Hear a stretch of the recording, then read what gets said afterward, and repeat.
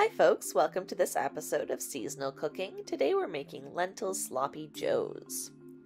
To get started, we'll need 1 cup of dried lentils, a tablespoon of oil, a white onion, a carrot, a bell pepper, 1 tablespoon of chili powder, 2 teaspoons of garlic powder, 1 can of diced tomatoes, a 1/4 cup of ketchup, 2 tablespoons of brown sugar, 1 can of tomato paste, 1 tablespoon of Dijon mustard, 2 tablespoons of apple cider vinegar, and a pack of hamburger buns.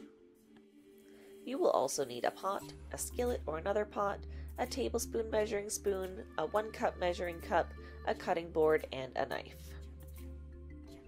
To get started, measure out 1 cup of your green lentils and rinse them under running water.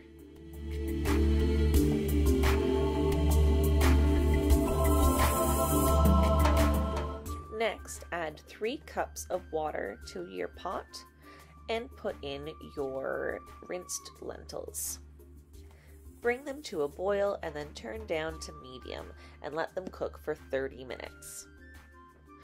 While your lentils are cooking, you can chop up all the vegetables that you'll need. So first, chop up your white onion. I had quite a large white onion, so I decided to only use half. So cut this into little pieces and set it aside. Next, we're going to peel your carrot, and you can chop it into little pieces if you prefer, but I decided to grate my carrot.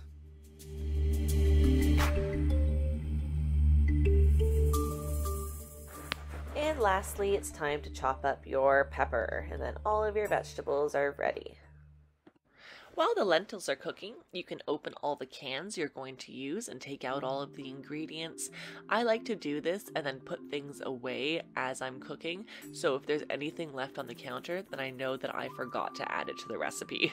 I am a forgetful person, and this really helps me, so hopefully you can use that trick too. When your lentils are done cooking, heat up oil in your pan and add your vegetables. Stir them around so they are evenly coated with the oil, and continue stirring and cooking for about 2 to 5 minutes. Once your veggies have started to soften, add in the lentils. You can pour the entire pot in. Since it was uncovered, most of the water should have evaporated. Mix well and then add your diced tomatoes.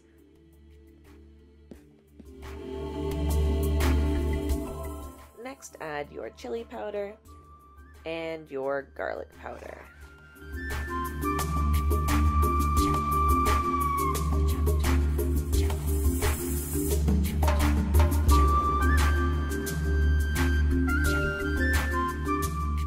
Add a 1/4 cup ketchup. Add your brown sugar.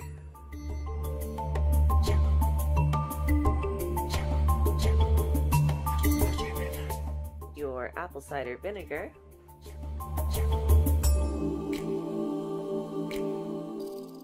And the Dijon mustard.